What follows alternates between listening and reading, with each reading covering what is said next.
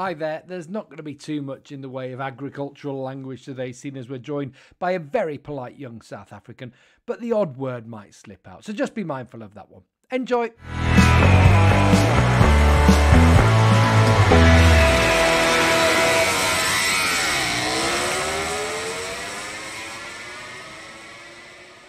Hello and welcome back to another Gas It Out podcast. We are going stratospheric over recent weeks. I mean that in terms of the guests, obviously not in terms of people listening. But Guy Martin, Susie Perry, John McGuinness, and now a MotoGP rider coming up. And we will hopefully have a couple more coming up soon. My name is Gavin Emmett, and on the other end of the line, hopefully, is Neil Hodgson tucked away in his hidey hole hibernation somewhere. How are you, Neil? All good, Gav. This feels a little bit rushed. Normally, we're a little bit more organised. Yeah. This has been in the what's it taken in the planning? 2 minutes, 3. Explain what happened. Basically, I said, shall we get Brad Binder? Now, both me and Gav get on really well with Brad Binder, ex-Moto 3 world champion, finished second in the Moto 2 championship last year. Is riding for the factory KTM team in MotoGP this year. So, Gav got in touch with KTM's press people. As per usual, the press people didn't get back in touch with Gav, or they did, but nothing really happened. And I said, I know someone who knows him really well, Lance Isaacs, who's a really good friend of mine. You might remember Lance Isaacs. He was World Superbikes and World Super Sport back in the early 2000s. So anyway, so I messaged Lance and said, is there any chance you can ask Brad Binder to come on our podcast? Bear in mind, Lance listens to this podcast. So yeah, I've seen him comment and say he thought it was all right, which is bizarre.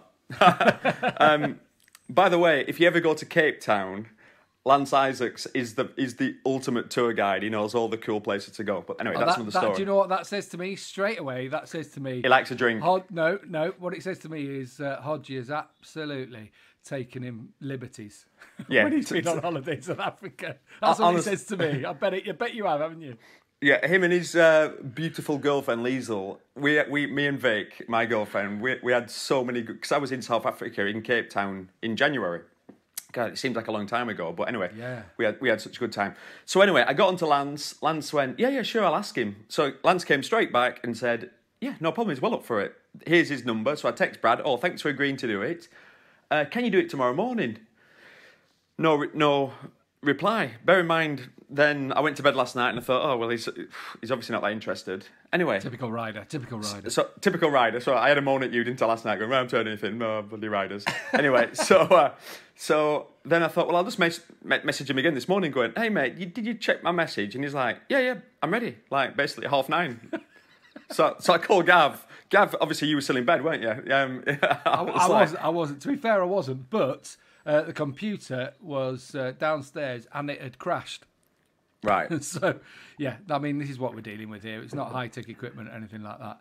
My laptop. It was a last-minute rush, wasn't it, basically? Bit rushed. He knows we're going to call him. We're going to call him in a few minutes and I was just actually thinking, though, he's going to be our first MotoGP rider we've spoken to on the podcast, but is he a MotoGP rider?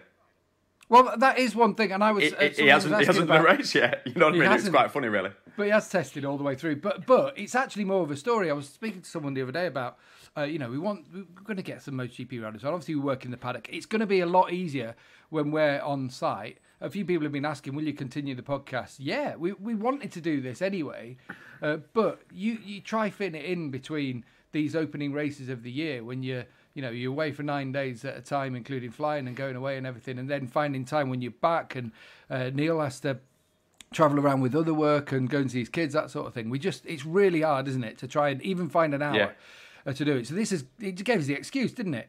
To be able to do it, to be able to get it in. So we thought, look, we can get MotoGP riders pretty much, not any time. That's not sounding like an idiot to say that. But we're going to be able to get most. Yeah, but we thought, why not get a lot of the other motorcycle personalities that from around before we get back to bread and butter. Anyway, for me, the big story at the moment, or one of the big stories, is Brad Binder, because he's waiting to make his debut, and he's just waiting. I'm waiting. I missed out on the championship last year. What was it? 2 points in the end? Yeah, something like that in the end. It was bizarre, wasn't it? It was close. I just want one thing about the championship, Neil. just in case anyone hasn't seen the latest news, Dorna put out another press release. There's a lot coming. Surprising, actually, how many are coming. But they said racing is our top priority was the headline. Some people have said, well, surely safety should be your top priority, you know? Which, yeah, I get. But in it, they were quite fair and basically said, look, it's really hard to know when we're going to be able to start, but we're aiming to do something. And something's happened in the last couple of days, I think, Neil. And I'm talking about other sports in this. I know in Germany, they're looking to get the football season back on. Starting middle of May, behind closed doors. And I know in England as well, they're talking about football. Maybe training from middle of May onwards, and then from beginning of June, slotting all their remaining games into a couple of months. Right? Yeah. Obviously, they don't have to travel abroad, that sort of thing. They can do things behind closed doors in a certain way that possibly can't be done because, you know, marshal, safety, medical equipment, all this sort of thing that you need for a motorcycle race. But I just thought it gave a bit of a glimmer of hope for later on in the year. I'm trying to be positive in some way, Neil. I'm not going to get it back. I can hear straight away the pause. Yeah, it's just, well, first of all, I don't think that's going to happen. I can't see him playing football in May. I just can't say that anyway. And you start talking about football, obviously I'm half falling asleep, and then my inner chimp's getting angry because my inner voice is going, them footballers, them bloody footballers are arguing about money. They don't want to take a pay cut, and all that lot's just bizarre. Is that true? I've read a little bit about it. You've got these obviously massive football clubs, and there's a lot of staff involved in the running these clubs, and they're all put on on furlough. 80%. Yeah, exactly. And then you've got the footballers going, well, bloody hell, I'm not taking a reduction in my salary. What's that all about? Yeah, I find that very bizarre. There have been clubs, I will point out, Leeds United is one of them, who instantly, Leeds United deferred wages and so that people didn't lose their jobs and kept getting paid. And Birmingham, I think, was another one. I know something at Manchester City. Barcelona were the model. They'd had a bit of criticism, actually, and then took a 70% reduction, just so that your normal people, your little people at the club, who we all know make a club happen, can keep being paid. I do find it bizarre. Dorna, again, generally doing things. I can't, all right, I will put on record, I did used to work for Dorna. But I was quite critical of them when I worked for them, and I was a communications director there. I was in charge of media, but I could be critical because I could see workings from inside. But I have to say, from the outside, communication has not always been ideal. However, generally, and they've been paying Moto2 and Moto3 teams. They're paying them their normal stipend. They're paying them what they should be. And they're paying MotoGP teams to help people keep their jobs. Yeah, something like 50,000 euros to a Moto2 team. A little bit more to MotoGP team. So just to help people get through. Yeah, that's impressive, and that's good to hear. Well, they're losing money hand over fist at the moment. So yeah, I will say they haven't paid me much. So, anyway, I won't bring that into it. Getting away from that. Hang on. What was that splutter? I've never heard anything like it. Get it out there. You obviously owed some money. Is this from doing the presentation at the end of the year? Have you still not been paid your invoice? Yeah. But you can't do that on this, can you? I can't. No. Yeah. Anyway. Well, you have. Hang on, you're not editing this out, you little weasel, because I know what you're like. You little weasel. Whenever I say something I shouldn't have said, I always think, Gav will edit that out anyway, and then I listen to it back and go, oh, the bastard didn't. And then I'm thinking, hang on a minute, but he agreed with me and he's edited that bit out. And I send it straight to Andrea Iannone every time. Go on. Just about people on the lockdown. What about Jack Miller? What about what he's been up to? He's at home in Australia, and I don't think lockdown measures and that are serious over there. But he's basically, the best shots of him are in his digger, and he's in like submersible or whatever it is that he's got, like a water-bound quad bike boat thing. And building himself motocross track and just endless shots of him flying through the air. Having fun. Having a right old time. But on the digger's my favourite because the look of concentration on Jack's face. But it is the ultimate self-isolation where he lives. He lives in the middle of nowhere, doesn't he? Out in Townsville, is it? It looks like there will be nobody within 100 miles of his house. So it looks like he's got a perfect setup there. awesome looking motocross track. I knew he was good on a dirt bike, but you watch some of the stuff he's posting. Wow, that kid could have been a pro motocross rider. He's something else. Yeah, he's. I think he's as wild on a motocross bike and he is on a MotoGP bike. We're hoping to get him on the Greatest Race in a couple of weeks. We're hoping to get him on the podcast at some point. The problem is dragging him off his track. And also, I've known Jack for what must be maybe 10 years now, maybe a bit less. I don't know. Anyway, since he popped up onto the radar in Europe, came over to live in Germany, and he came and did a couple of wildcards. I've known his parents, Sonia and Pete, since then. Absolutely brilliant family all round.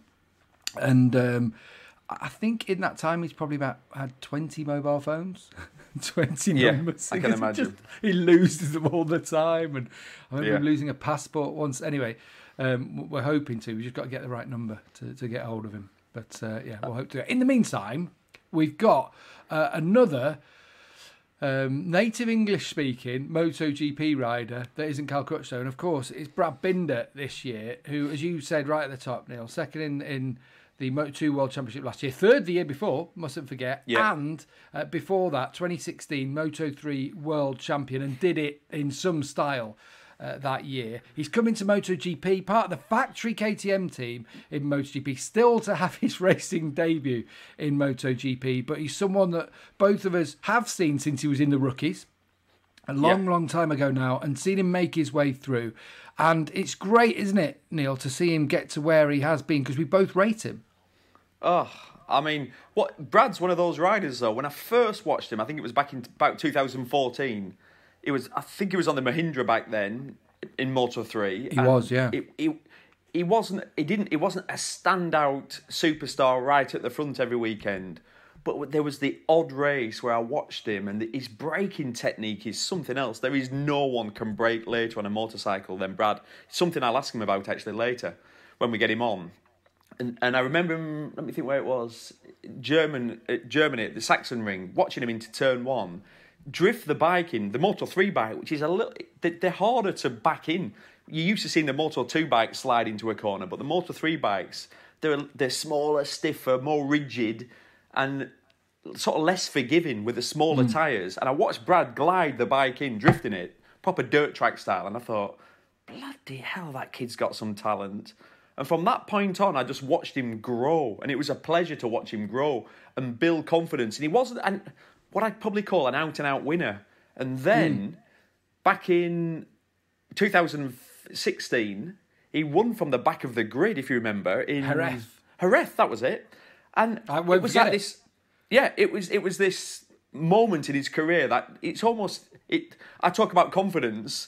The breakthrough moment, that was it. And from that point on, he's been unstoppable, hasn't he, Gav? It's a lifetime of confidence. Right in that race. Yeah. I remember he stuck it on pole, was it? But he'd been using a wrong mapping. Not his fault. That was it. The technician had put the wrong mapping into the bike. And then, and we will talk about this, because for me, it's an iconic moment in someone's career that, as you rightly say, just instills them with confidence for a lifetime. And he was sent to the back of the grid, and he said, I'm still going to do this. And I think he was 33rd, 34th on the grid. And he came and he went and won. And he won comfortably. Yeah, destroyed them. Absolutely destroyed them. And from that moment on, Gav, he's a weapon. He's one of those riders. As a guy, I really like him. As a rider, I would hate to ride against him. Because he's a pit bull terrier. There is no quitting him at all. And he's aggressive. Sometimes he goes slightly over the line. But hey, the kid can ride a motorcycle, and we talked about it last year. We're all excited to see him on a MotoGP bike because we know he's going to be there or thereabouts. When we do mention to him, Neil, him winning from the back of the grid, you're not going to come up with any of your own stories, are you? As if I would talk about myself, an opportunity. Who would do that? It's not about me, Gav. It's going to happen. But it's going to happen. Back in 2000, if you go back and watch that Alton Park race, there's a lot of similarities. Right, let's call Brad Binder now. Come on, let's call him because we're late. Is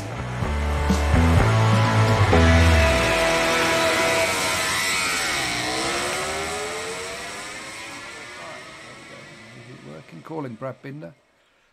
I can hear you, Gav. That's good. The main thing is that we can hear each other, and we just would like to hear Mr. Binder down the other end. Can you do a South African accent? I tried to call. Oh no, it was me. I wrote that. Hello? Oh, here he is. Here he is. Hey, how's it, guys? Sorry, man. Do not worry about it. I mean, we've had bigger farces. So Really? yeah. Where people sound like they're down a hell. We can actually hear you. Is it? Can you hear me? Well, that's good news. Yeah. Whereabouts are you at the moment, Brad? I'm actually just chilling at home in South Africa. Whereabouts is home there? Well, I live in a little town called Krugersdorp, but it's just outside Johannesburg. Okay, cool, lovely. And are you all well? Are you all well? Can you hear Neil on the other end? How are you doing, Brad? But all good, bud, and yourself? Oh, cool. We are living the dream here, me and Gav. Oh, really? Good man. What's happened is, during the lockdown, we've started this podcast, and I actually thought I'd got an opportunity to spend time away from Gav, and I've found I'm now speaking to him on a daily basis, so it's not good. It's gone all wrong, I tell you. I don't know why I agreed to do this, but... well. You can't win them all. Bud? What can you do? Shit happens. Charming, Brad. Thanks very much, mate. Hey, how are you dealing with what's the lockdown situation in South Africa? Because we're all locked indoors. What are the rules down there? Well, they were meant to be down till last week. Last night we had said it was literally 1 week to go, and then the president said we have to chill for another 14 days after that. So we still got a good 3 weeks of lockdown. And here, I presume it's quite similar to there. Like only time you're allowed out the house is to go and buy food. Yeah, so, it's the same here for anything. Yeah, I bet. What have you got on site at home? What have you got? Anything way to train? Is your brother there? Yeah, I'm quite lucky. We got a little gym here at the house, and got my spinning bike and everything I need to train properly. So training's no issue. The only thing is I can't really go ride at all. So. Yeah, that's the only thing I'm really missing out on. But yeah, Darren's also here, so it's the whole family's here. It's quite good. It's nice just to chill, but it's time to get back to action, I reckon. Have Trev and Sharon, your parents, have they had enough of you yet? I'm sure it's coming. We're down to the last week, so kind of getting excited to get back to normal, and then with them telling us we have another 2 weeks to go, it was put a bit of a damper on things. So, to think we're practically starting over, because it was a 3-week lockdown to start with. So it's just about been doubled. Yeah, I think it's pretty much the same everywhere that we're speaking to people. We've been speaking to people in Italy and Spain. We spoke to Rossi and Marquez on our program the other day, and they're all chomping at the bit to ride. So you're not the only one who's not riding. I think the only one who's managed to do it at the moment is Jack Miller, just because the amount of space he's got in his backyard and his paddock. Yeah, I checked. I saw Jack's been riding, so he's the lucky one at the moment. Everyone else is just wishing we were him at the moment, I'd imagine. He's going to smoke you all when you finally get going. Hey, Brad, how frustrating is it for you? You wait your whole life to get into MotoGP. First South African in it must be 20 years or so, to ride in the Premier Class, and your debute's just been delayed and delayed. Yeah, I'm not a MotoGP rider as of yet. So let's see. Really? We think we classed you as a MotoGP rider now, Brad. Come on. I don't know, mate. I'm meant to be, but this whole Corona thing's stopping me at the moment. But it's weird. Yeah, I mean, you guys know how it is when Valencia's over, you just practically count down the days and you prepare for that first race in Qatar again. So regardless whether you move classes or not, it's like a big build-up and it's something you look forward to. So when that all kind of falls away, it's a bit of a strange feeling, and especially at the moment when there's so much uncertainty, like no one knows when we're going to be riding again, if we're going to be racing this year. And it's quite tough, I mean, you're just training every day and hoping for the best, but you're not really getting any feedback at the moment. Because the weird thing, Neil, isn't it, that the guys did all the pre-season testing right up to Qatar, right up pretty much till 2 weeks before the start of the year. So it's like you had a full season, full preparation, you're peaking at the right moment, and suddenly it's all ripped away from you. And we know, for good reason, but all that preparation, you know what goes into it.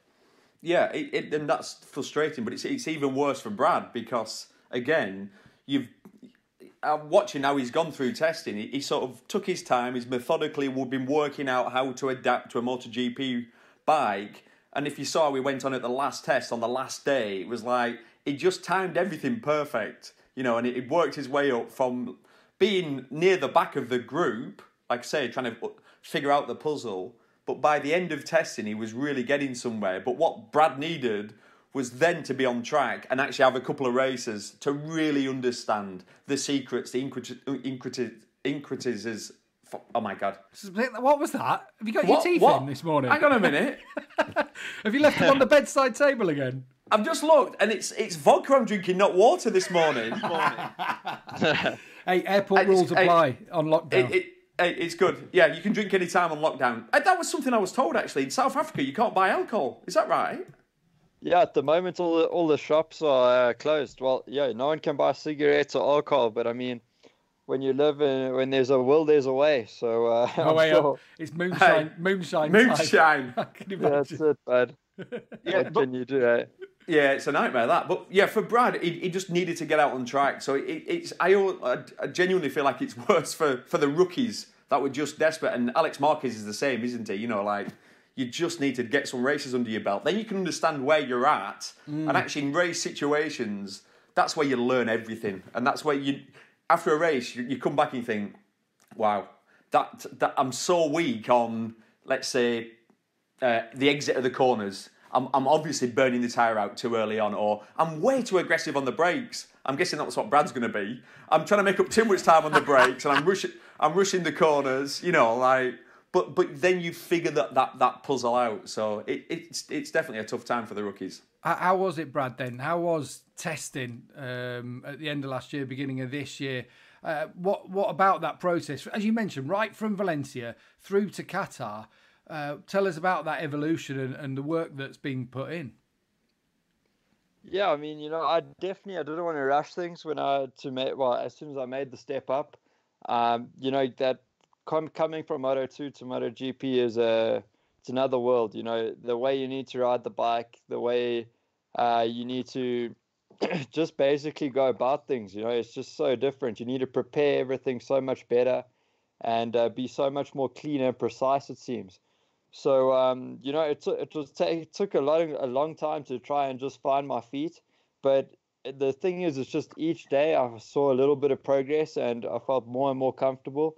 And step by step, things just started to come a little bit, I wouldn't say easier, but just felt more confident, and I was getting a little bit closer to the front guys. So, it was like Neil was saying earlier, what I really needed was to get a couple of races under my belt, because then you get the opportunity to really see what's going on. You can only learn so much from testing, can't you?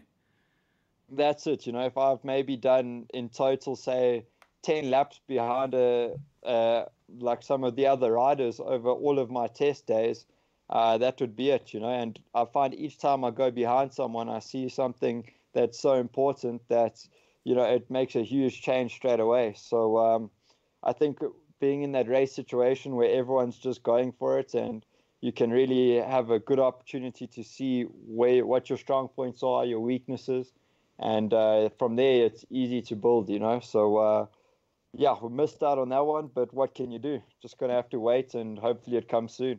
Brad, by following riders, you've done all these tests, has there been a few standout moments? Who have you followed where you've thought, wow, how do you do that, or how's he doing that? At the beginning, especially in Valencia, when I was like more than 2 seconds off the pace, every single guy that would pass me would disappear within like 3 corners. So it really sucked, But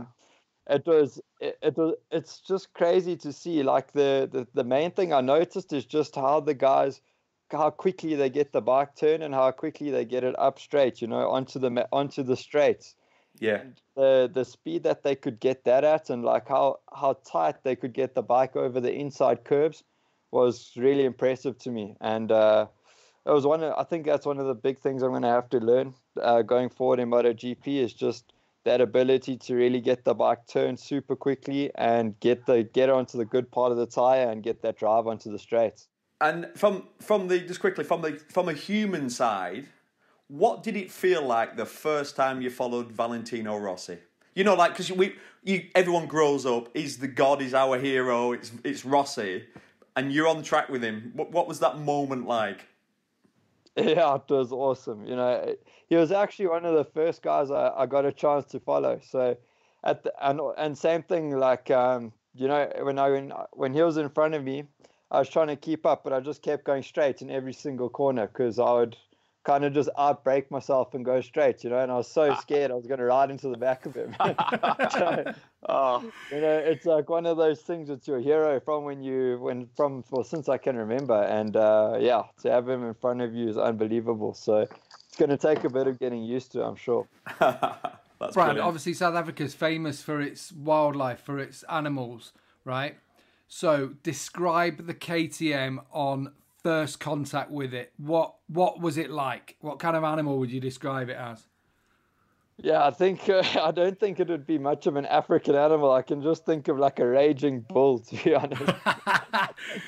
It's hectic. Like at the beginning, the first initial laps were crazy. You know, I think honestly, I think it would be any MotoGP bike in general, just with that type of power, you know, and the way they stop and the amount of grip you have is insane. So it's just a whole lot of factors that kind of weigh in, and it's unbelievable, really, at the beginning. But saying that, it's like anything, you know, the more laps you do, I mean, I remember after the 6 days in Sepang, like at the end of the back straight, it didn't feel crazy anymore, you know, it kind of feels like you back on your Moto2 bike kind of thing. So you do get used to it, you know, but that initial like first 5-6 laps is something that you could never, like, I can't even explain. It's incredible. It just takes, I suppose, some recalibration, Neil, doesn't it? To when you switch from a bike which has got only a certain amount of power, and I know the Triumph was a little bit more than the 600, but still nothing like a MotoGP bike. It is to recalibrate your brain. Everything comes at you at a different speed. Yeah, it's pretty much double the speed, double the brake horsepower, certainly. And those first laps that Brad's talking about, it's not fun. It's actually, everything's happening too fast. The noise of the bike, the way it feels, the way it accelerates and it starts to want to wheelie, and they sort of like drift off. And you're in a situation where Brad will be riding his Moto2 bike and he's 100% in control of it. He can do what he wants, put the bike where he wants. It's like a dance. You jump on a MotoGP bike and it's this thing dragging you around a track. You look down at your lap time, you're puffing and panting, and you think, oh my God, look how slow I am.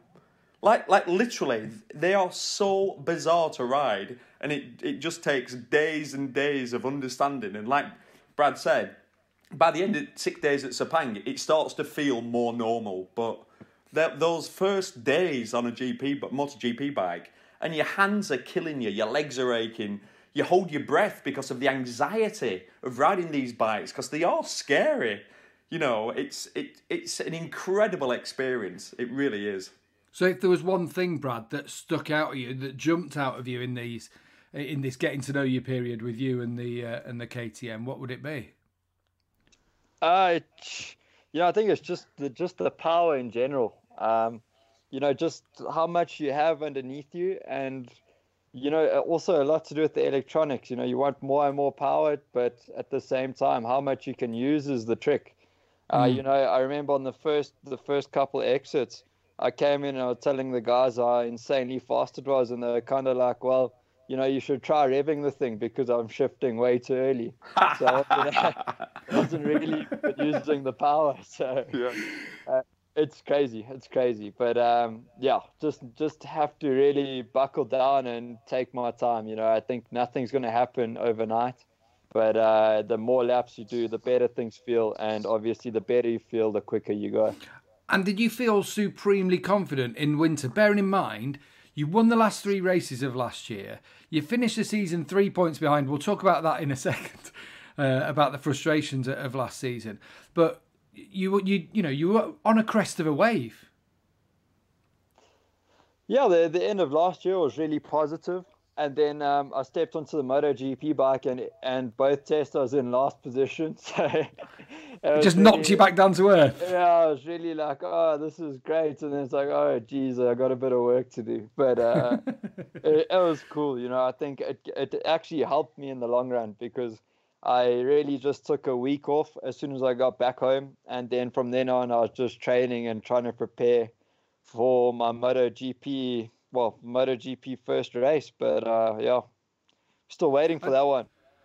It'll come. It will come, Brad. And the thing I want to know is, I know you're a KTM employee still, so there's probably certain things you're not able to say and not allowed to say because the contract, they're probably, arguing about paying you. Anyway, my point being is last year, KTM, it was a weird Moto2 year for you. You missed out on the championship by 3 points in the end. I'd want to know how you see that. But it's weird, the bike didn't work for the first half of the year, and then suddenly it turned into a world beater with you on board. Yeah, at the beginning, I mean, I don't even know where to start. Originally at the end of the 2018 season, when we first rode the bike, we went into the winter knowing that things weren't great. And I was really hoping that the guys would redesign the thing completely and would start the season with something that would be completely different to what we had, because it was quite obvious that it wasn't working from the get-go. And, unfortunately, I think we just didn't really get that step that we needed over the winter break. And we ended up starting the season with something very similar to what we had in the testing. So, yeah, from then on, the first race, I ended up finishing my rear tire with like 6 laps to go. I was already through to the canvas. So, then already you realize something's not right. So, it wasn't just the speed that was missing. It was also the performance over a race. So, we had a lot of work to do. We went through endless amounts of frames, swing arms, different front fork settings, rear shocks. But at the end of the day, nothing was really working. And all of a sudden, they kind of gave me a different frame when we got to Le Mans, and things started to work more or less all right, So from then on, it was just basically tampering with the small things. And from then on, we ended up getting the bike better and better every weekend. And by the end of the year, we're on a really, really good bike. Is there a sense of frustration then to finish the year 3 points behind, almost, in the knowledge of, man, this should have been ours. This should have been our title. Is that there? It is on one hand, but on the other hand, I went from fighting for points at like the first 5-6 races of the year. I remember quite well, to say the least, was Mugello and Barcelona, where I literally was fighting as hard as I could for 15th position in Mugello, and in Barcelona 12th position. So it's, on one hand I'm a bit disappointed, but on the other hand, I think it's made me a much better rider at the end of the day, much stronger, especially mentally, because it's one thing when you don't really know what you're capable of and you're getting those results, but when you really believe and know that you can be up there fighting for podiums and wins, and then you're down in 15th, it's tough. And to work our way out of that hole was great, and to finish the year the way we did was awesome. So, I think second place in the championship, if you look at the way we started, we can't complain. We need to be happy about it, and on to the next adventure now. But I wonder, let's move away generally. I want to have one last question, though, about the actual racing side of things. And that is about, obviously, you won the Moto3 title. And that season, when you won it, back in 2016, wasn't it? The race in Jerez, right? You were on pole position. You got sent to the back of the grid, and you won from the back of the grid. Does that go down for you? We were talking about it just before we spoke to you, about it being an iconic moment in anyone's career that fills you with a lifetime of confidence. Is that one that always comes back to you as being the most special thing? I would say so. It's difficult to choose one race. Obviously, especially lately, I've had a few that come to mind as they've been quite good for me, of course. But the thing with Jerez was, I'd never won a race before, and obviously I'd been in Moto3 for I think already 4 years at the time. So, to win my race on a day when things were all stacked against me, having to start in last position was amazing, and I think that just really set the tone for the rest of the season. I think that's pretty much what gave me the boost to really go ahead and get the job done.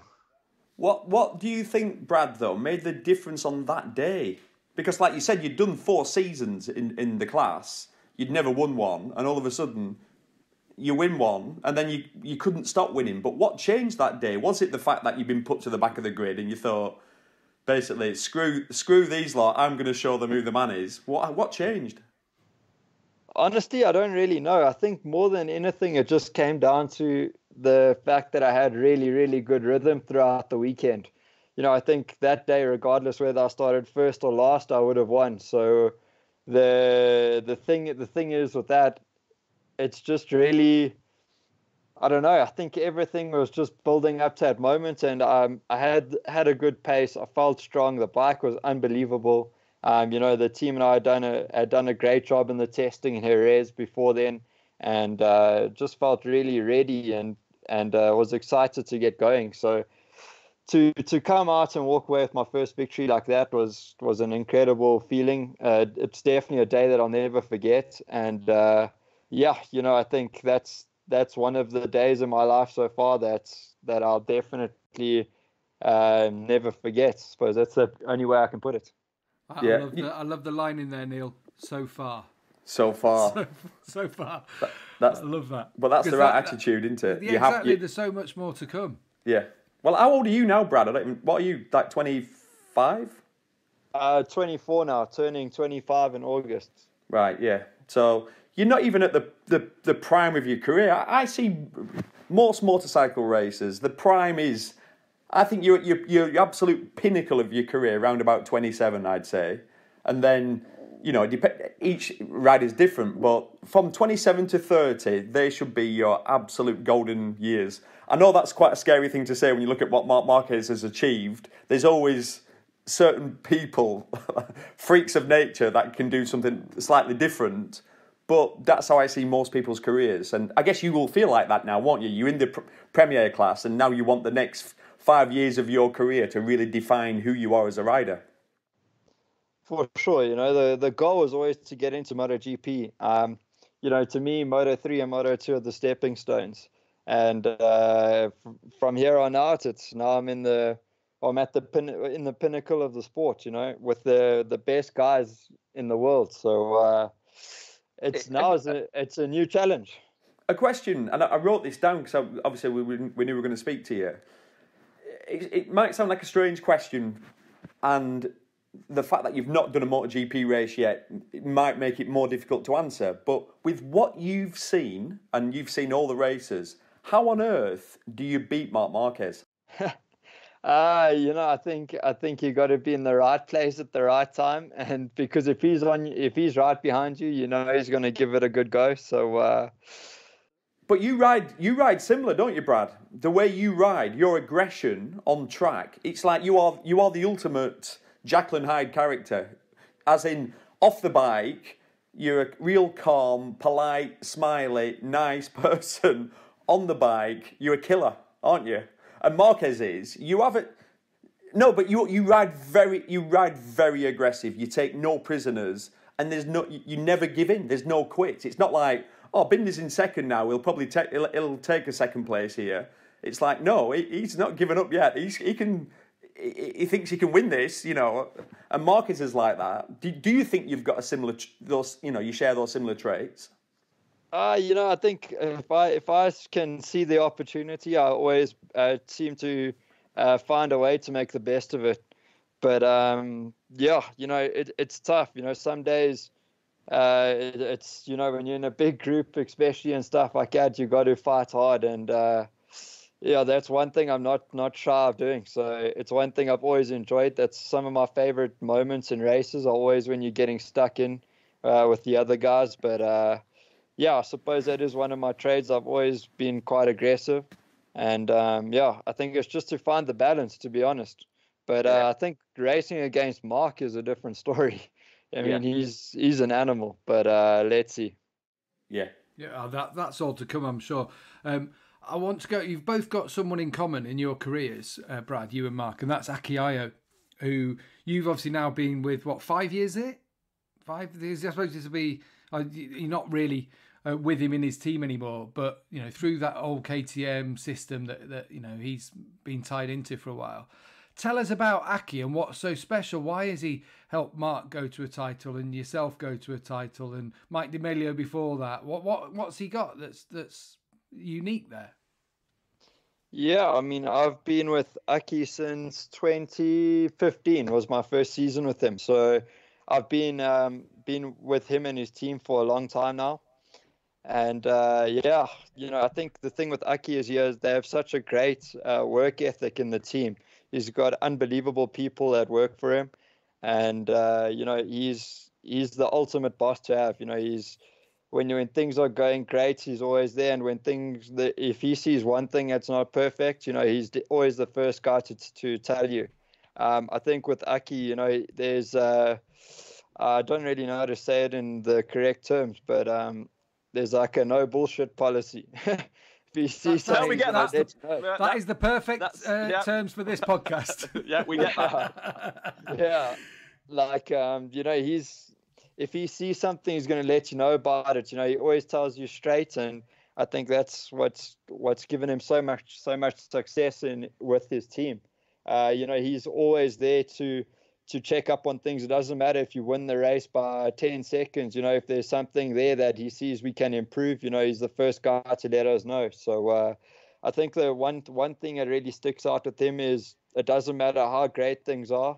You know, there's always things to improve, and they're always pushing to make things better and better. So yeah, you know, I have to say a huge thank you to Aki and his team, because just when I started with them, I really had a lot to learn, and the amount they taught me over all those years was unbelievable, and they made me a much better rider. So I can't thank them enough. He always seems to me like the calmest man in the world when everything around him is this chaos.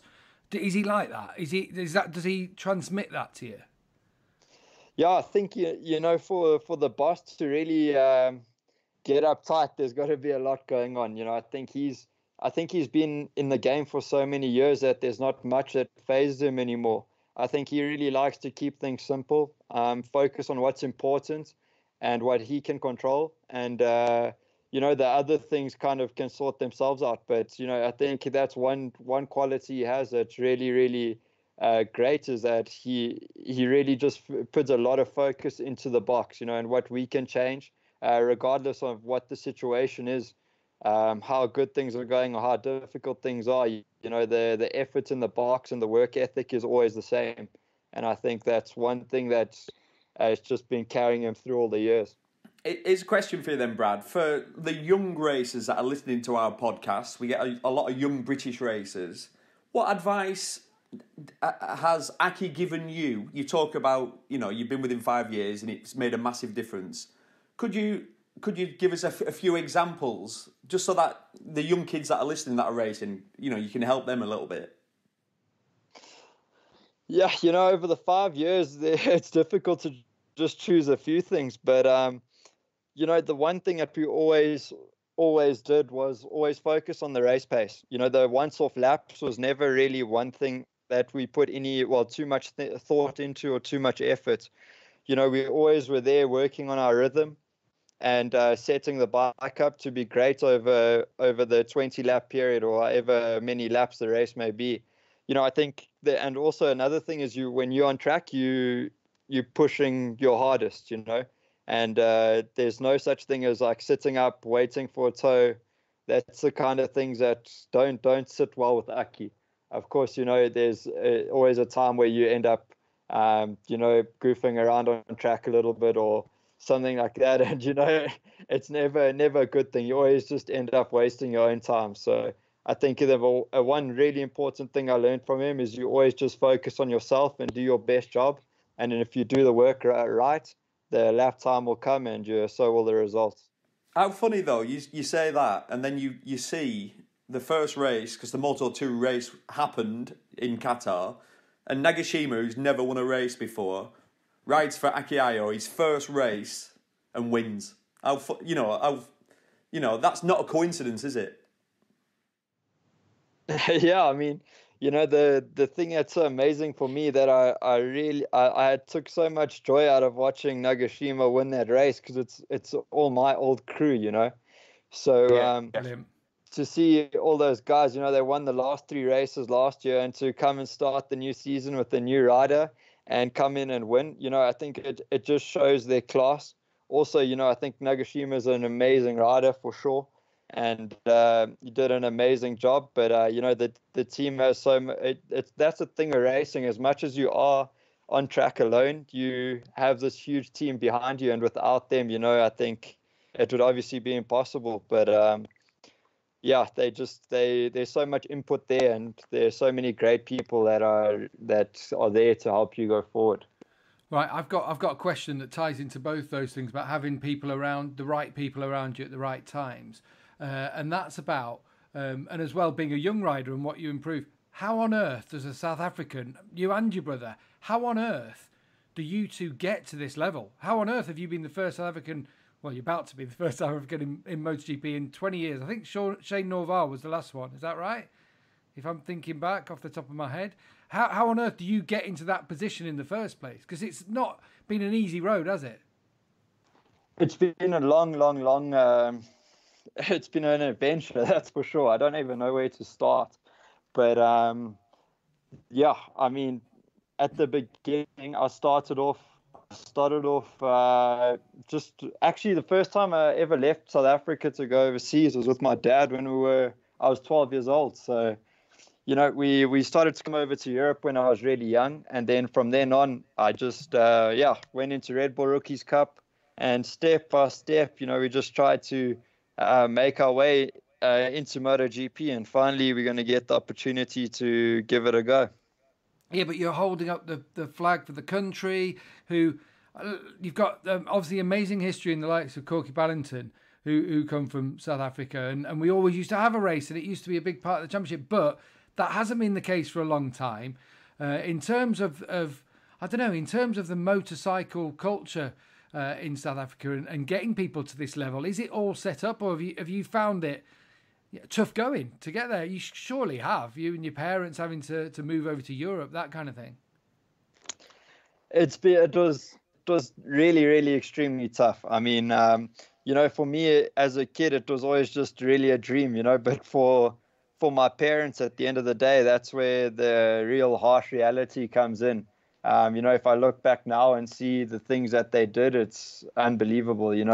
My first year of MotoGP, my mom lived with me in Spain, and my brother, who was probably like 13 years old, 12, 13 at the time, was living at home with my dad. So, it was like close enough to a year apart. Obviously, we saw each other in between every now and then, but not too often. It was tough. It was difficult at the beginning. My parents gave up so much to help me get there. And yeah, I'm so fortunate to be in this situation right now. And without my dad doing all the things we did do at the beginning, we all know this would be impossible. So yeah, I mean, hats off to them. I can't thank them enough. And are you a massive star over there at the moment? Are you the big cheese, one of the big cheeses in sport? Come on, be honest with us. He is. I can answer that because I was in Cape Town for 2 weeks, and you go past garages and there's like pictures of him everywhere. Honestly, he's kind of a big deal in South Africa, and bloody rightly so. But he is. He won't say it, but he is. He's the real deal. He's a bit of a star over there, Gav. No, it's not that bad. That's for sure. Come on, I bet you are. I bet you're up there with the rugby players and what have you. I'd be loving it. Come on, admit it. Tell me, you've been to You went to I don't know. You must have been to one of the Rugby World Cup winning parties or something like that. You've been to one of those receptions, haven't you? No, I can't say I have, bud. But I mean, to be honest, it is cool. I have so much support here in South Africa. It's actually unbelievable. And I think as things have come on from Moto3 and Moto2 and the results and everything have started to come, And now, especially with the step up into MotoGP, you know, I feel like I have the whole country behind me, and the amount of support that I have, like I said earlier, is insane. You know, it's like going to the shops and things nowadays. People seem to recognize me, which I find really strange. But oh, I love it. Don't tell him. Do you know what? Hodgy loves it. He sees it as a chance to get his top off. What about... Hey, hang on. One question, though. You say all that, okay, Brad, but what does it feel like to be South Africa's #2 motorcycle racer behind Lance Isaacs? Yeah. Hey, number three behind Darren Binder as well. Yeah. Especially when I'm in Cape Town, I definitely come second to Lance, that's for sure. But, Lance is my new hero, you know. Obviously I spent a lot of time with him out there on holiday, so... And I can't believe Lance is similar age to me, and he's still racing, isn't he, in the South African Superbike Championship? Yeah, Lance he's a legend here in South Africa. I mean, he was racing here in World Superbikes, you know, when he's probably still in nappies. So yeah, he's been around a while, Lance, but you know, it's been awesome for me because he's always been someone I've looked up to here in South Africa, and now that I'm a bit older, you know, he's a good mate of mine, and it's always awesome to go out with Lance and just have a good time. So he likes a glass of wine, doesn't he? Yeah, he likes more than wine. That's for sure. Good old Lance. Hey, I've got. He's obviously, you mentioned the South African Superbike Championship. So, what are the chances of us going back to South Africa? I'd heard rumours that they were trying to put something together about us racing again in South Africa. Do you know anything about that, Brad? You know, there has been some talk of trying to get MotoGP back here. I think it will be extremely difficult. You know, at the moment, I know we've been in I've had some discussions with people, and it sounds like there's, you know, everyone's got the same mindset that we want to bring MotoGP back, but we need a bit of government backing for sure. And if we can get that right, I'm sure that we'll see MotoGP back here. When exactly that will be, I have no idea though. And where would it be? Would it be Velcome? Would it be Kyalami? Does Velcome still exist as a track? You know, that's the thing. I was there in December. I went to go check it out, and the track's still there. The guys still race there every now and then, but it hasn't really been touched too much since the last MotoGP was here, and I think that was 2004. So it needs a good resurface, that's for sure. And you know, I think the good thing with that is we have all the facilities there and everything. They just need a bit of an upgrade. Yeah, you'll remember 2004 at Velcome, won't you now? Yeah, well, I was in the race, but I don't remember seeing Valentino Rossi or anyone up front. All I know is I felt like I was there to protect Valentino from behind. You know, it was a big race for him on the Yamaha, his debut on the Yamaha, and I'd spoke to him beforehand, and I said, I'm going to float around 17th, 18th. I'll just make sure there's no one doing anything silly back here. And that, do you know what? I did my job good. Well, you didn't, because you pulled in after 8 laps. Yeah, because I ran out of fuel with 8 laps to go. 8 laps to go, that was it. Yeah. Brad, that's when you know you're in a good team. When you run out of fuel with 8 laps to go, you're like, hang on a minute, we weren't even close to finishing. Oh, God, that was awful. That was awful. That does not sound like fun. South Africa's a long way to come to run out of petrol, but... Oh, God, tell me about it. Do you know what, actually, I wouldn't have minded running out of petrol if I was riding around the beautiful Kyalami, which is one of my favourite circuits I've ever been to. So if there is any chance of them getting that circuit on the MotoGP calendar, I'll tell you what, everybody will be in for a treat. I'm sure you've been around that place, haven't you? I have. I've been around the old track, and the new track is even better. They actually just finished redoing it all. So it would be amazing to get MotoGP back here, especially to Kyalami, to be honest, because it's not too far from home. I could actually sleep in my own bed and then go to a MotoGP race, which would be something new. That's for sure. That'd be awesome. That'd be a Imagine being treat. able to do that one. That'd be like all those who live in Barcelona and they come to that race when they do. Hey, I've got a good story actually about Velcome. The last time actually must have been when you were there, Neil. My bag never turned up.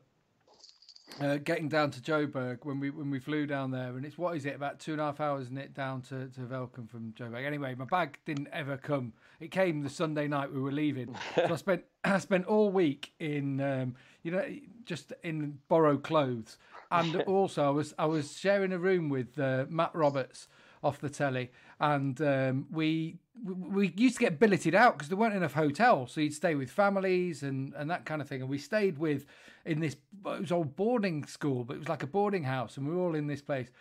And they ran out of water that week. So not only did I have no clothes, I was showering under a rusty, dripping tap. That was it for the whole week. God. It was scorching hot. It was horrible. It was the most horrible experience of my life.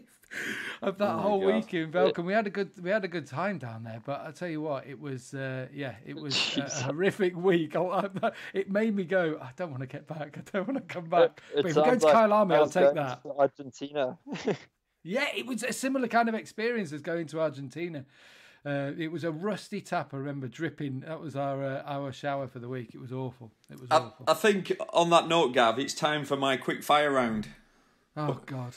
So, Brad... I thought you wouldn't have had time to prepare these. Go on. Oh, well, I've been scribbling them down whilst we talk. Brad, every special guest we get in, I do a little quick fire round, just so we get to know you a little bit better. It's just a few questions, sort of one-wordish answers. Sweet. There's some challenging questions coming up, so be prepared. It's not. This is high level. This is a high level interview, right? This is not news night. It isn't. So get ready. Question number 1: McDonald's or KFC? McDonald's. Good lad. Ooh. Beer or wine? Beer. Who's your biking hero? Valentino. Right. Oh well, my next question was Rossi or Marquez. So you've answered that. So got my questions wrong. Right. I'm building up to this question. World Superbikes was always popular in South Africa. Who's your favourite ex-World Superbike champion? Oh, geez. It's going to be a difficult one. I'd always say Foggy. Oh, what? I'm going to have to go Checo. I love it. Right. Yes, you've Good rumbled chat. him. Anyway, nice to have you on. Nice to have you on this call. We'll right. Moving on. Let me just text. Who can we get next? What? So. Darren Binder. We actually wrote Darren. Hey, let's have a quick word about Dazzler, and how he's getting on. How about his start to the season? Oh, Daz, he was on fire till one lap. He was until the first corner on the last lap, was it? Yeah, shame, man. Poor kid. I think he's got so much talent, and I'm just waiting for him to get it right. He's been so unlucky so many times. He's got a lot of fight in him. I'm just waiting for that final good result to come out. But he needs that breakthrough moment like you had. He really does, doesn't he? I honestly believe that he needs one good race. One really good race can go such a long way. And he's been up there and fighting so hard with the guys so many times, and he just hasn't quite really got that opportunity to stand on the top step of the podium yet. But I mean, if from what I've seen, I'm sure it's coming. Yeah. I mean, we all know how much that can help a rider. So I think that's exactly what he needs right now. Yeah, the one thing for me is we talk about you, Brad, being a Jekyll and Hyde, and I think Daz is even more so, isn't he? Because on track, he is as fierce as they come. I mean, takes no prisoners whatsoever. But off track, he is the most he's so laid back, he's horizontal. Yeah, I think when I watch my brother on track, I sometimes feel like I'm going to die before my Moto2 race, because when I'm just watching him, I literally feel like I'm going to have a heart attack. So the adrenaline watching your brother. You never know what you're going to get with Darren. That's the thing, So, you do. Yeah, you do know. You get a show. You're going to get a show. What is it though about Darren? He doesn't like qualifying. Darren has to give everyone a head start, doesn't it? It's like here's Darren Binder. I'll have a chat to Darren Binder on row 8, and then by the end of lap 5, and in first place, it's Darren Binder. Incredible. I think he likes to go to bed unhappy on a Saturday night. It makes him faster or something, because when he qualifies well, it never seems to be great. But when he qualifies at the back, there's always some fire. There's in the morning some fire. On a Sunday. And tell us, I'm very good friends with the Mackenzie family. Taryn and Taylor Mackenzie are best mates. They really are, and they're great rivals, but in a real healthy way. They train together. There's always a bit of a competition going on, but it's a real fun element. Obviously, I'm very close to the Lowe's twins. That's similar. Is it the same with you and your brother? Do you do a lot of training together, etc.? It is, I think it's not really any different, to be honest. I mean, Darren and I live together, so we go training today every single day together. And if I go riding, he comes with. If we cycle together. Gym together. So, I think it's great, especially for us coming from South Africa. When you're in Europe for such a long period of time, to have someone to really go ride with and train with and everything, and especially just live with, makes life so much easier. I think without it would have been a lot more tough, but it definitely makes the long away from home much more pleasant. It's similar to me and Gav, isn't it, Gav? It's similar to me and you, though. We've got each other to, we train together, we push each other to the absolute limits. I mean, look at you at the moment. I mean, what's the body fat down to at the moment? I think we're in the single what? figures. Single? Does 30 count as single? Not really. Not really. You're not 30. Hey, we push each other on to new heights in the pub. That's all that matters. That is all that matters. Hey, I just wonder, Brad, have you two raced on track together? Darren and I. Yeah.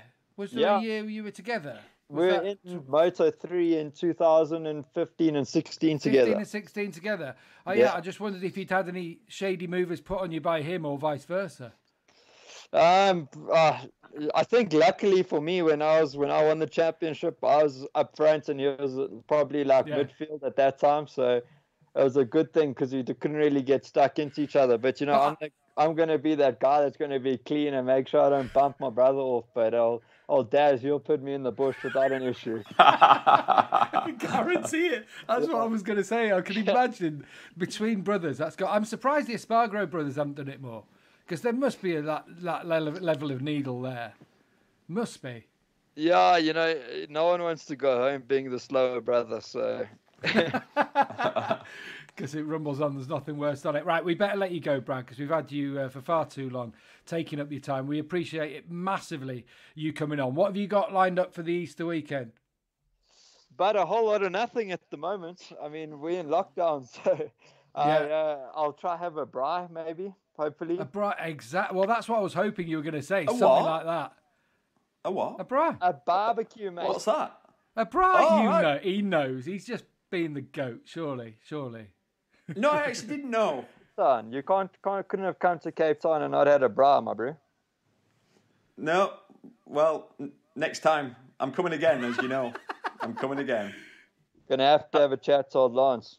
Yeah, you've got to have one out on the barbecue, chucking big hunks of meat on it and drinking a few Castle Lagers or something like that.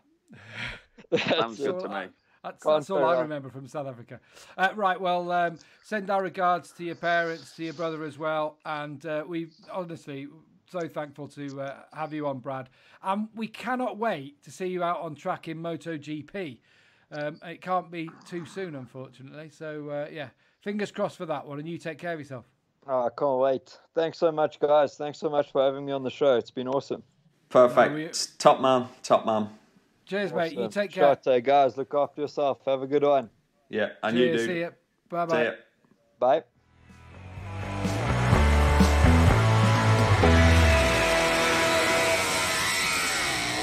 I love Brad so much. He's such a down-to-earth good guy, isn't he? That's everything we know about him. Like you've known him longer than me, Gav, haven't you? Really? You saw him basically make his debut back in Moto3 all them years ago. But what a great guy! You just want him to do well, and we've said it. We keep saying it. This guy, his riding style, the way he's not phased, the way he's aggressive, that self-belief and confidence, he's a chance to go all the way. He really has. And I'm not just saying that, for effect. He's a chance. Once he figures out the puzzle how to ride a MotoGP bike, he'll be there for lots of years and he's a chance to win races. Absolutely. And coming from South Africa, I'm trying to put it into a kind of context of, Britain has a fantastic motorcycle history. And I'm not saying there isn't the motorcycle history there in South Africa. I mentioned Court Ballington, but it's not on your doorstep, is it, to go to Europe? It's not right round the corner where you can, oh yeah, we'll just pop over there and go to do this race, so on and so forth. You've got to up sticks and move to another continent. Look at the riders that have been successful from countries like Australia or South Africa. You've your Casey Stoners, your Jack Millers, obviously your Brad Binders. As a young British rider, we hear this a lot, Gav, don't we? Riders going, oh, it's so bloody hard for the Brits. No one will give us a chance. It's really difficult. My God, try doing it their way. They literally have to sell everything, go and move their life, halfway around the world, and have a go at setting up and competing. The money, obviously, you're changing everything. It's so difficult for those riders, and that's what you asked Brad that question. And actually, he answered it in a really funny way. He basically went, "It's almost too much to explain." Like you could do a whole podcast on how Brad Binder ended up in MotoGP. It's such a long answer, and he skirted around it really quickly, didn't he? Like basically, But I do remember them rocking up, him and his mum, that year when they were doing rookies. And I remember speaking to them at the time, and it's like, well, Dad's back home because we've got another brother who's also wanting to ride or whatever, but he's still at home because. And it was apart from each other, and the sacrifices. You're absolutely right that some of these families have had to make just to get there. And you're 12 years old. Like my son now is 11 years old. I can't actually. He's 12 in a week's time. So I can't imagine saying to my lad, right, we're off to Australia, me and you, and you can leave your mum and your sister back at home.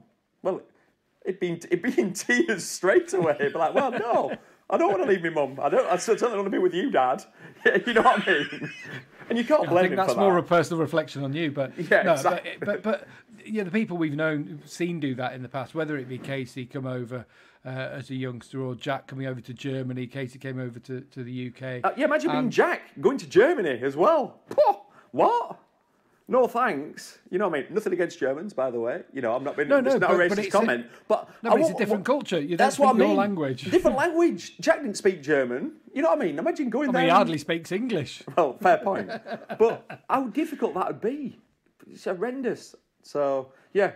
The moral of this story is, if you want to make it in any sport, but if you want to make it in motorcycle racing, it's going to be hard. It's going to be tough. And it's going to be sacrifice after sacrifice after sacrifice. And do you know what the whole bit is, Gav? When you get there and you look at Brad, he's got there. But now the work starts. Imagine what he's achieved in his career. It's an incredible career. He's 24 years old, and now the work begins.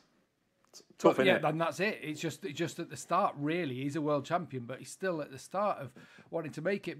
And I wonder, and this is my question, and I want people to give us their opinion on this, really, because in Britain, there's a comfort blanket of British Superbikes, which is a fantastic, brilliant championship. You've won it. You've been there. But you can have a career. You can have a life and a career riding in that championship. Whereas as a South African, and you've got a mate who's still riding at what age are you? 52, riding at in the South African Superbike Championship. No, but it's not. It's not a career as such, is it? You'll have to have a life job outside of that. Yeah, exactly. You have to. Whereas. No, I'm not saying. Look, don't get me wrong. I know most British Superbike riders are not making money out of this. But my point being a lot are though. A lot are. There'll be 15 riders in BSB who will earn a salary, and that's does great. That make sense about the comfort blanket that I'm saying? Whereas for someone like the Australians who, they'll have an Australian Superbike and maybe there's a couple being paid to ride, but not that many. If you want to make a career out of this, you're going to have to give up everything to be in Grand Prix racing. Whereas from the UK, I think there's this, we can go to Grand Prix, or we can go to World Superbike, or we can go to British Superbike, or do you know what? I'll do all right in Super Stock or Super Sport or that sort of thing. Is that a fair comment? Yeah, 100%. That's it. But also, you've got to back it up, what we're talking about. We've named riders that have made the ultimate sacrifice and made it. There are also hundreds of families over the years sold up everything, remortgaged everything, gone to try and achieve the ultimate and, create a career for their son or daughter, and it's not worked out, and they've, you come home and you've nothing and you have to rebuild your life. So there is that side of it as well. So of course, 100%. And I wouldn't want to forget those people as well, because we are talking one person in the country of however many million in South Africa. We're talking, one, Jack Miller, and before that, Katie Stoner, and before that, Gary McCoy, for example. We're talking one person in each generation generally coming through and making it because of how difficult it is, though. Yeah, it is difficult. It's difficult. Well, anyway, I'm so glad that he's made it. I'm so glad we got to speak to him, Brad Binder, and I cannot wait for him to get started in MotoGP. A little question which I didn't get to touch on because he can't say anything about KTM. We know what we can ask him about and what he's going to talk to us about. Is the KTM the right bike for him to be on at this time, Neil? Well, the answer to that is no. If you was going to choose for a rookie, what motorcycle would you choose? You'd want him on a Yamaha. That's what we've seen over the years. That said, KTM, and we've said it before when we were working with BT, KTM is a manufacturer that when they go racing to win. It's a relatively small manufacturer compared to some of the bigger Japanese ones. But as far as race department, KTM is all about racing and all about winning. And when you look at the classes that they've gone into in the past, they've dominated the off-road world championships, all forms of it. Then they started road racing. They dominated it 125cc, Moto 3, Moto 2, and then they've made the big step, 5 years ago into MotoGP, 4 years ago. And they're still on the massive upward curve. And Brad is actually, timing-wise, it's probably worked out really good for Brad because the bike's getting there. It's not 100% sorted, but what he can do now with his skill and talent is help them develop a bike that'll suit him, around him, and get the most out of it. So, actually, I think the KTM will suit him. But I also think there's a thing with KTM in terms of expectations. We talk about it a lot. About riders exceeding expectations, and the paddock has a knowledge of when someone is exceeding expectations, and that's all anyone really ever asks, isn't it? Of a rider is to go beyond what's expected of them, and on the KTM, your expectations are instantly low, aren't they? Yeah, you're so right. And actually, just think about how Brad has gone on with his pre-season testing. Like he said, at the first test, it was pretty much last, but only a couple of seconds off the pace. And then every other test, he's chipped away at it. And on the final day of the final test, was he about 8th fastest? He was in the top 10, wasn't he? Yeah. Something like that. And that just underlines what you've just said. What he's done then is overperformed, hasn't he? He's gone better than everybody expected. And what that does then is it puts you on everybody's radar. Let's not forget contract time and all that. Exactly. Well, contract time's going to come much sooner than a lot of people had hoped. And I mean that for Valentino Rossi as well, who was hoping to have a few races to decide what he was going to do. It's going to be interesting to see what happens there in his future. But, and I'm sure Brad will, stay on for another year, but contracts are all coming up at the end of this season, non-season. But I just think if you could have easily jumped on a Yamaha and it not quite worked for you, and then people think, well, Yamaha's the bike to be on. I've seen it happen to people who jumped on a Honda or jumped on a Ducati, and everyone goes, well, he's on a Honda, it's on a Ducati, when the bikes weren't that great, but the expectations are higher, aren't they? Yeah. And on the KTM, they're lower. That's true. Yeah, you have got the comfort blanket of the expectation being slightly lower, and because of what Brad's achieved previously, everybody will cut him some slack. He's got credit in the bank. Exactly, that's a good way of putting it. He's got credit in the bank. We all know how talented he is. So if he has a tough first half of the season, he still won't be. No one will be going, this guy's shit. Everybody will be going, no, don't worry, Brad, because he's a bright lad, he'll figure this out. A little bit like Miguel Oliveira. Oliveira, who was a rookie last year, figured it out. He had some injury issues, so that which set him back. I rate both of them highly. Me too. You know me and Miguel Oliveira are a massive fan, and always think he's been given the short end of the straw. Hey, we'll have to get him on. He'll be perfect. He speaks perfect English as well, and he's got some stories. Blooming heck. Yeah. We'll have a launch for Miguel. Yeah. In the future, but let's say goodbye to everyone. We've taken up far too much of people's time. And hopefully we'll be back with you very soon indeed. Your Easter weekend, Neil, we're back on air on Sunday. I'm going to be speaking to Cal Crutchlow, and I'm speaking hopefully to Danny Pedrosa too. Oh, that'll be good. Big Danny, see what he's got to say. Always like to have a chat with Danny, Mr. Charisma. I can't wait.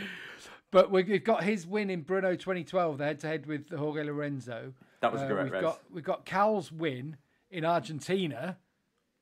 Oh, what, 2018? 2018. Oh, cracker. Where obviously the Mark and Valentino clash and Jack starting 50 yards up the road. So I want to see how people react to that one. We've also got Casey beating Valentino in Barcelona 2007. Yeah. Oh, brilliant. So that's this Sunday we're doing that, aren't we?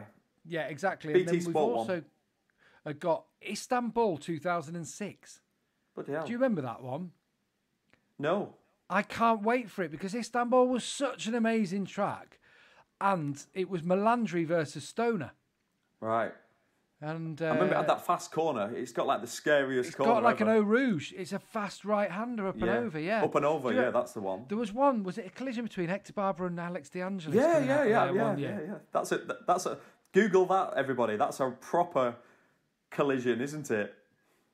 That was lucky. That was one of those that was lucky coming down the straight there, coming out of that corner. But yeah, so we've got those coming up this weekend. I think we're going to try and speak to Marco Melandri as well. So that'll be fun anyway. Yeah. Cool. Are you having a braai? Yeah, I'll be having a braai. Yeah, I've always got my braais out. Yeah, having a braai. Put them away. Throw another shrimp on the braai. Yeah. What are you doing, Gav? I am literally going to be working all weekend now with interviews and prepping for Sunday. So that'll be fun. You what? You actually prep? Some work does go into this. You Some prep. work. Well, the prepping basically is vacuuming. All right. And rearranging the books on my bookshelf. Right, good stuff. You're starting to bore me now, Gav. I'm going to have to go and eat a brew. And everyone else at home. Right, right. Speak to you later on and see everyone soon. Hang on, Thanks for all your input. I love you, man. Oh, he never says it back. Have you noticed, everyone? This is starting to be a thing.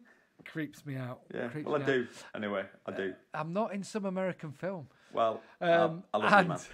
All right. Bye. Give Kate a kiss from me. I mean, that's even creepier. Oh, I hope you've got a top on while you're doing this today. It's all I can say. All right. And see you all later. later. To Winnie. Will do. See you later. Bye-bye. See you guys. Cheers. Thank you.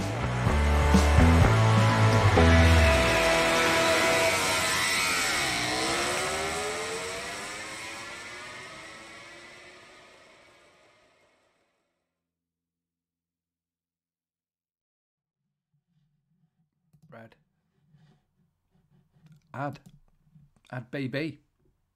Oh, I do like his number this year as well, actually now. Oh, I love that number. That's gonna be iconic, isn't it? It is though, isn't it? That's gonna stick with him for the rest of his career. Oh, he's unavailable. Come on. Brad Binder unavailable. It's happening again. Oh God. How do I go back to the other screen? Oh God. Is this going to be where we end up with the outtakes at the end? Give you a ring when ready. Give me a ring when ready, and he said that 10 minutes ago. So, right. I'm just try again. I'll just try and add him again. It's just seamless, though, isn't it, Gav? I mean, this is what people pay the big bucks for, isn't it? Yeah. Pay. What? Yeah. What's he doing? This is why people don't pay anything for this kind of technique. Yeah. Utter shite. I'll have to send him a message again. Yeah. Always great, thanks, bud. That was his message. Always great, thanks, bud. Trying to call now. You online. It's funny, when I messaged him yesterday, he came back and he put, "How is it, bud?" Yeah. And it's how, then with a capital Z-I-T, how is it, bud? It's so him, isn't it? Yeah. With his strong South African accent. It's that I love it. Or bro. Yeah. Oh, he's active now. I'll give him another go. He's active. He's active. Let's go back. There we go. I recorded this conversation. Start recording. Add Brad. Add Brad. Add Brad. Come on, Brad. 1, 2, 3, 4, 5. How are we going? Is it working? Calling Brad Binder. I can hear you, Gav. That's good. The main thing is we can hear I can each hear other, you. and we just would like to hear Mr. Binder down the other end. Can you do a South African accent? Trying to call. Oh no, it was me. I wrote that. Hello. Oh, here he is. Here he is. Hey, how's it, guys? Sorry, man. do not worry about it. I mean, we've had bigger farces. So Oh, really? yeah. Where people sound like they're down a hell. We can actually hear you. Is it? Can you hear me? Well, that's good news. Yeah. Whereabouts are you at the moment, Brad? I'm actually just chilling at home in South Africa.